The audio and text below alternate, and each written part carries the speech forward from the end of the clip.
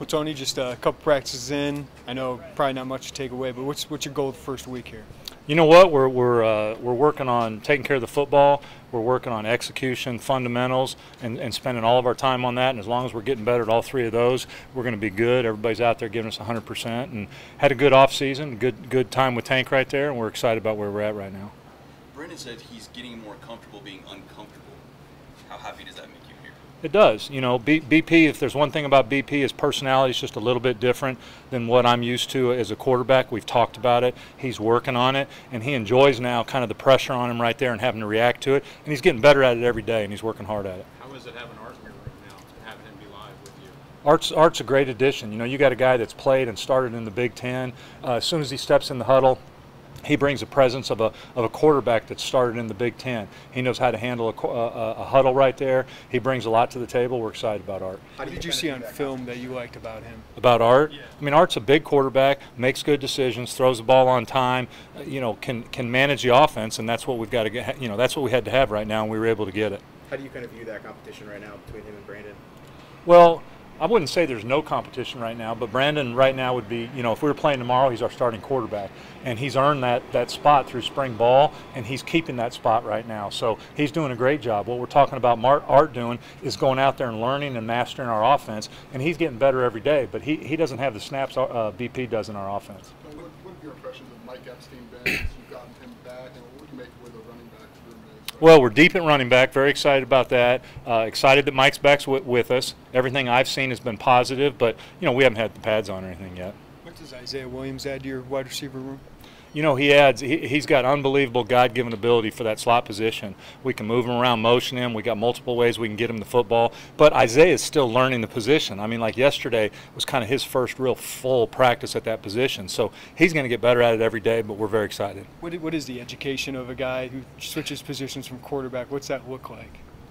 The thing I'm excited about, if someone spent time in my room, they usually know what everybody's doing. And so he's able to pick up, I think, on a lot of things very easily as far as the big picture stuff. But then the small picture stuff, all the little stuff that Coach McDonald teaches those guys, that's what he's got to learn and spend his time on. Brett said yesterday there was no starting quarterback.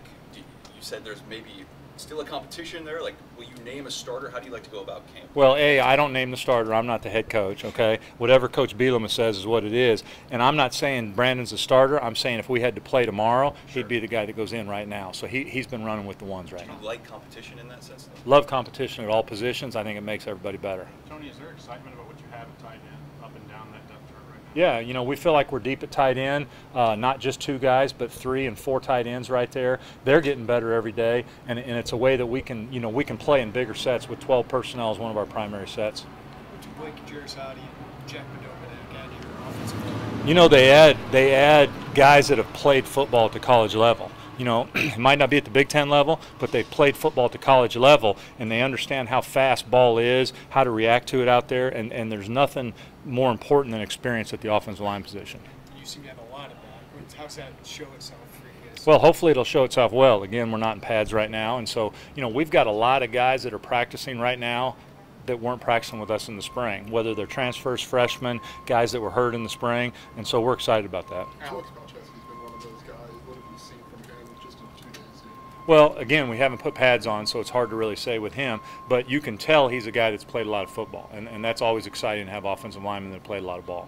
So what's maybe the goal for you as coordinator, incorporating those guys that haven't been with you through the spring, you know, kind of in training camp, and getting them up to speed maybe is? Well, nobody just, you know, Coach Bielema's got a pretty hard rule. Nobody just jumps in and is the starter right there. So they've got to come in, they've got to work their way in, they've got to prove themselves and move up the depth chart right there, and that's what will happen over the course of the next 2 to 3 weeks. Is there anywhere where you feel like Brandon's really improved since the spring? I think Brandon's improved his decision-making with the football, like understanding when stuff's not there, I don't have to force it, not holding the ball too long, maybe taking a sack, using his legs. He's got athletic ability, he's long, he's fast, getting out of the pocket a little bit quicker and making something happen, and just overall taking care of the football better. How comfortable are you scheming up plans for him to run the ball?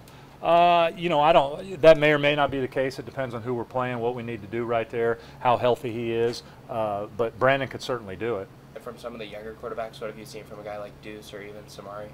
Deuce and Samari. Well, Deuce went through spring. He's coming in, and Deuce, it seems like he's had a better offseason, doing some decent things. And Samari's just a true freshman that's just so raw. You know, the one thing he's got is two things. He's got size, and he's got an unbelievably strong arm. Okay. Now there's all the other stuff we got to work on that he hasn't really done, and it's going to take time. It always takes time with freshmen. How has your wide receiver room changed since the spring? You guys have made I mean, we've added a freshman that we like. We've added some sophomores that we like. We've brought a guy back that played last year that we like, plus the guys that were on the roster in the spring. So the wide receiver room has the chance to, you know, totally flip from kind of where it was at in the spring. So wherever you were at, hopefully we'll be a lot better. You've had 8 months with a good chunk of this team. Just what have you liked about the way that they've maybe embraced the new system and just maybe gone after things offensively? I don't think there's a guy on our team that isn't all in. Whether they're a guy that was recruited by the previous staff, a freshman that we've brought in, a transfer that we've brought in, everybody on our team right now is bought in, and they're bought into how we're doing things, our system, our family, and they're all excited, and it's fun to watch. And when you're in this position, you know, maybe working with a new group of players, what do you feel like is the most important thing for you, just to continue maybe to get that buy-in and to teach?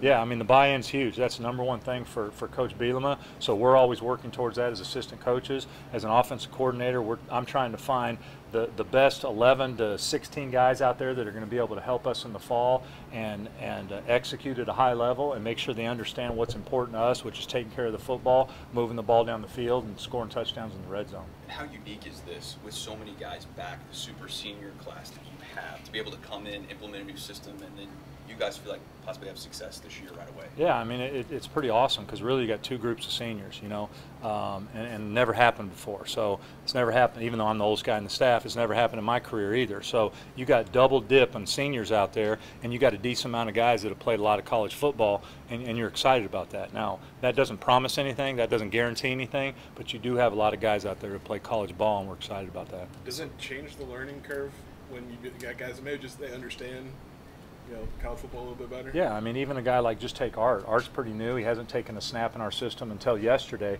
but Art's played a lot of college football. He's played in the Big Ten and football games and started. He came in. He had to switch verbiage a little bit, but he gets stuff. He understands it. He's experienced it right there. So there's no, you know, nothing greater than experience. As someone who has to scheme for another opponent, like how advantageous is it that people don't know what you're running? Well, I mean, especially for that first game, you can't sit there and say it's not advantageous. You know, I wouldn't want to be in that situation, but if you are, you know, they've got to get ready for multiple things right there and then see what we do. And so hopefully we'll take advantage of that. Excuse me? Luke Ford, I don't recall seeing him today. Is he physically able to go? Yes, Luke's physically able to go. Coach Bielema doesn't have a lot of rules, but one of his rules is be on time. And if you're not on time for something, there's consequences. Tony, you mentioned Tank, but are you impressed with the body transformations of numerous players? It just seems like there's guys that are either leaner or have put on some weight, good weight. Like, how did the summer work in your world, like with what they did with Tank? Well, I think it was awesome. You know, I can't. You know, I think Tank's one of the best I've ever been around, one of the best in the country, him and his staff. And then that's a big part of it. The other part of it is how hard our kids work for Tank and put in the time and make sure they did the right things on and off the field to get that improvement.